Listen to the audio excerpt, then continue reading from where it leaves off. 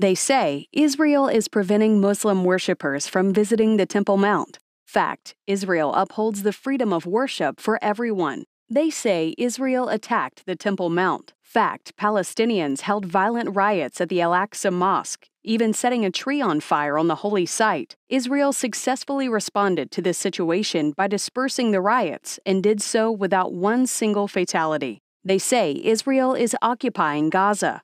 Fact: Israel withdrew from the Gaza Strip in 2005, and there is not one single Israeli civilian or soldier in Gaza.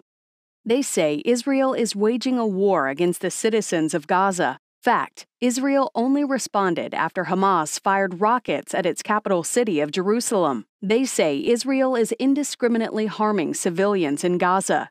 Fact: Israel gives advance warning to residents to evacuate buildings in Gaza that house terrorist infrastructures. Israel is taking every step possible to prevent harming civilians in Gaza. But the fact that Hamas uses its own civilians as a human shield makes this a highly complex combat situation. But why did Israel go to war with Gaza? Israel did not instigate this conflict. Gaza's civilians have been taken hostage by Hamas. Israel is fighting against terrorist organizations like Hamas and Islamic Jihad, whose goal is to kill Israelis and wipe Israel off the map.